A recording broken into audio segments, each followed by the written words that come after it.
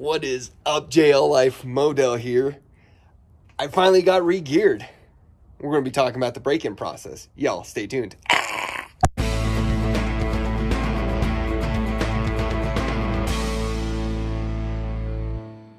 went with Revolution Gears 513 in size, and I've been in the process of the break-in. The break-in is the worst part of getting re-geared because it's very time-consuming. Make sure you check with other individual manufacturers on what the break-in process is for your gears. I'm going to be talking about my gears. Though I'm sure other companies may vary slightly, the concept will remain universal amongst gears.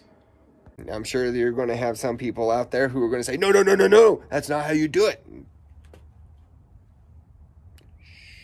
Finally, you saved up, you buy gears, you pay a fortune to have someone install them for you, and you get in your Jeep and you're ready to go, right? No. Break-in process. You need to break your gears in. The initial break-in is relatively simple. You go between 15 and 20 minutes driving lightly. You stop. You let your diffs cool all the way down. So how do you know if your diff is cooled all the way down? Pretty simple. Just get under and feel it. You want it to be cold to the touch. After getting the first one done, you do it again. And again. Doing the re-gear actually took me 17 hours to complete, so it's going to take time. It sucks, but it's important. It is also important during the first 100 miles, do not exceed 45 miles an hour. So once you've hit that first 100 miles, you can step things up and start going a little bit faster. Revolution does not recommend going over 65. I kept it under 60 the entire time.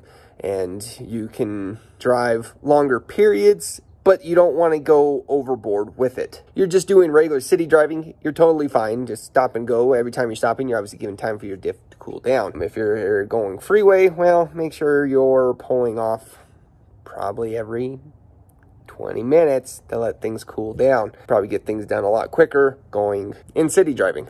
After your 500 miles is done, you can go and change the oil in both of your diffs. And that's the point of the process I am at now. So after you get your 500 miles done, we need to change the oil inside the diff, both front and rear. Now, the bolts going around it are a size 10. Make sure you have a drain pan underneath because you will make a mess. There is a drain plug on the JLs.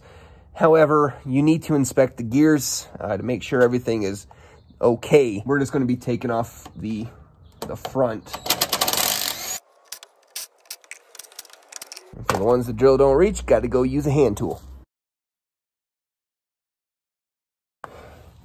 After removing all the bolts, you can take off the faceplate. Careful, try not to damage your gasket. You may be able to reuse.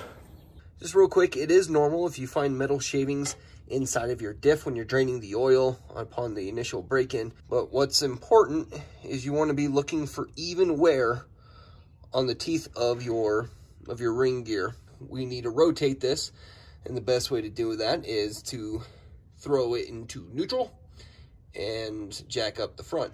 But before we get to that point, we're going to finish cleaning this out. I'm going to spray some brake cleaner down here.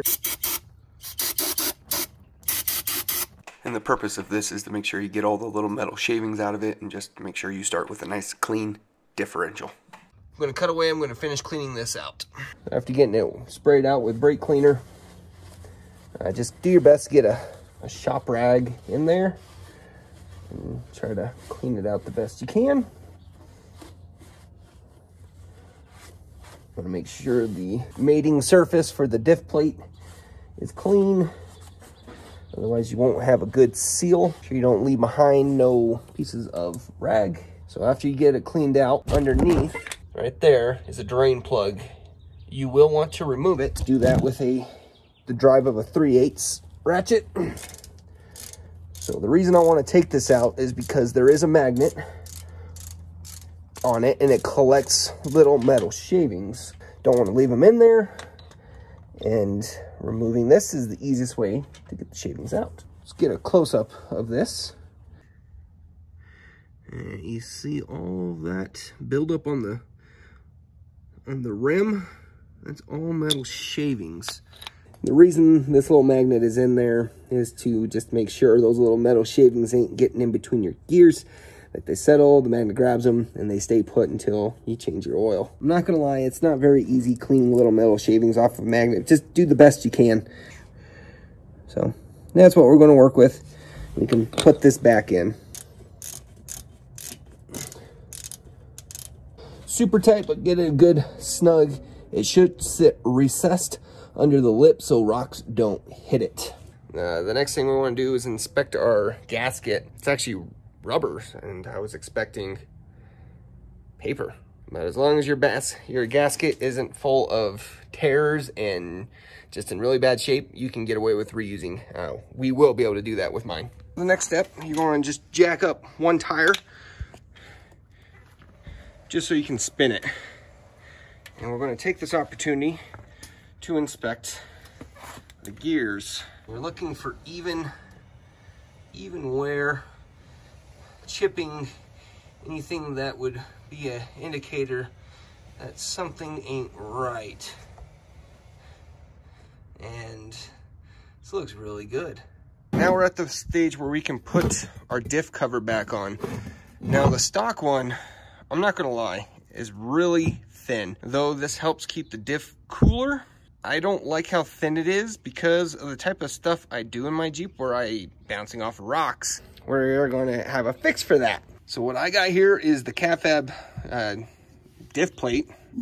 I've had this for a few months waiting for my rear gear to put this on because, you know, I obviously have to remove the diff plate, but I mean, just look at the thickness. Show you the thickness difference between the two is just huge.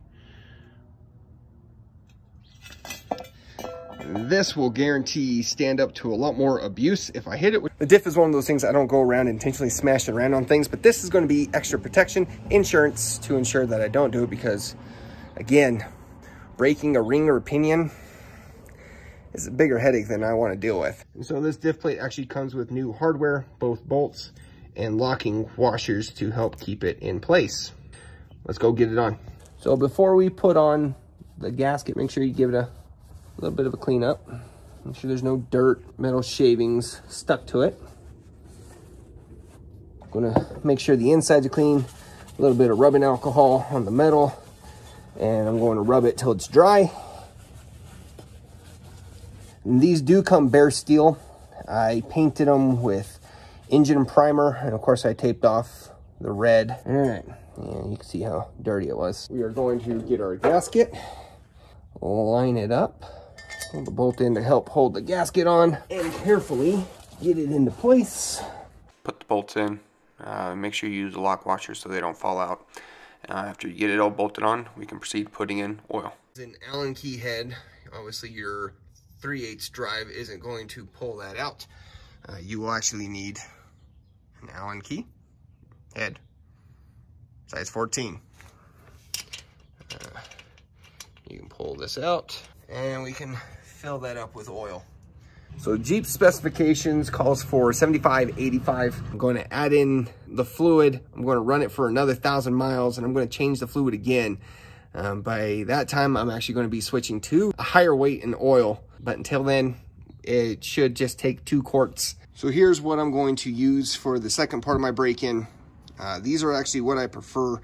You can get the big jugs, which are cheaper to how much weight you get, but they're a pain in the butt to get in. If you do decide to go that way with a big jug of gear oil, at least get one of these and just refill this to put into your diff. These make it so much freaking easier to fill up. And actually, if you look, you can see the oil's just right there. So I'm good with 2 quarts. Put the plug back in. Wipe up whatever oil you spilt. Check for leaks. I'm not going to show you all the process of the rear. The only thing I'm going to show you is where the drain plug is at. The drain plug's not on the bottom. It's actually here on the side. Just a few things before I do this side. One, the rear is a lot easier because you can access all the diff bolts really quickly and easily. There's no steering or track bar in the way to slow you down. The next thing is when you jack up one side, make sure your parking brake is off and you're in neutral. So let's kind of talk into why do you need to do a gear break-in. So when the gears come from the factory, Revolution gear and axles say they already lap them from the factory. However, it's still important to do this, and what it does is when you got your ring and your pinion kind of working together and turning your axle, it helps smooth out all the imperfections that are on your ring and pinion from factory. It also helps harden them with heat treatment, and it just helps prolong the life of your gears, because if you don't do this correctly, you're risking prematurely breaking your gears. And this is actually one of the last things you want to break inside your axles. It's not an easy fix, because if you break one, I mean, you break off teeth of your ring or teeth of your pinion, you got to replace both because they're paired together, and you can't sub in new parts without proper, you just can't. You have to replace both. I paid someone to do my gears. It's not that I wasn't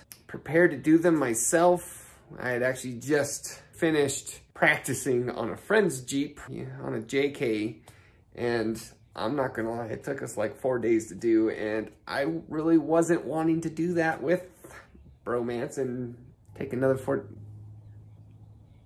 It was a very stressful time.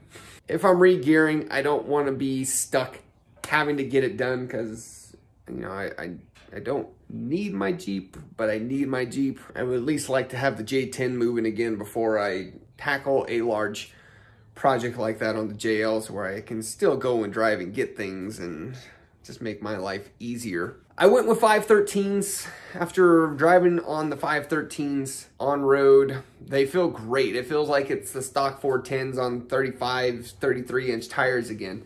It handles really well. Off-road, it has made a huge difference, and you just gain back so much of that lower end torque. Let me kind of give you an example.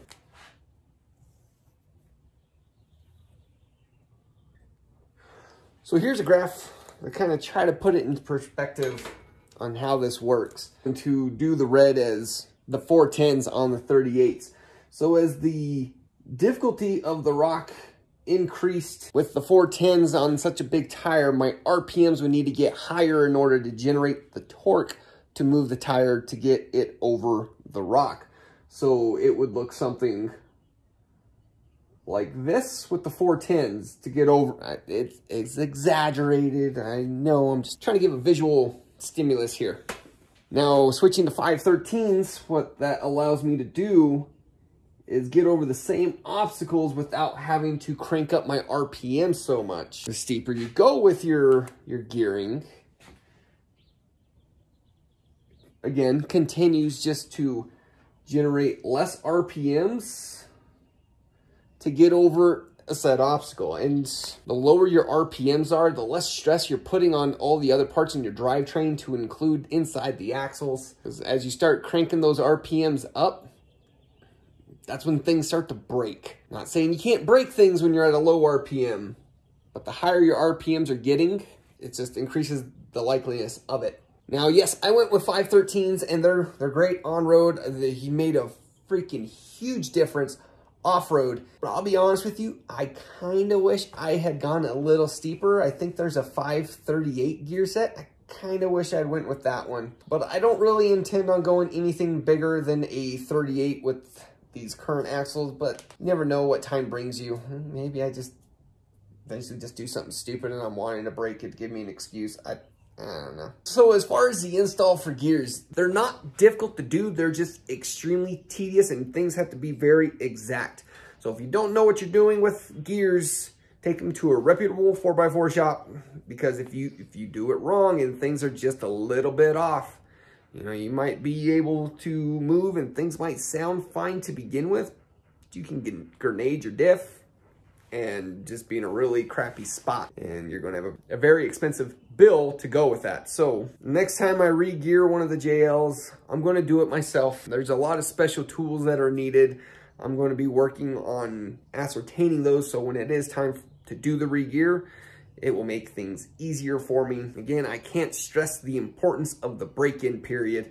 If you don't break your gears in properly, you're going to have a bad time. It's just Science. But guys, thank you so much for watching. I hope you learned something today. Remember to like, comment, subscribe, and share. And stay tuned for the next one. Y'all, keep it easy.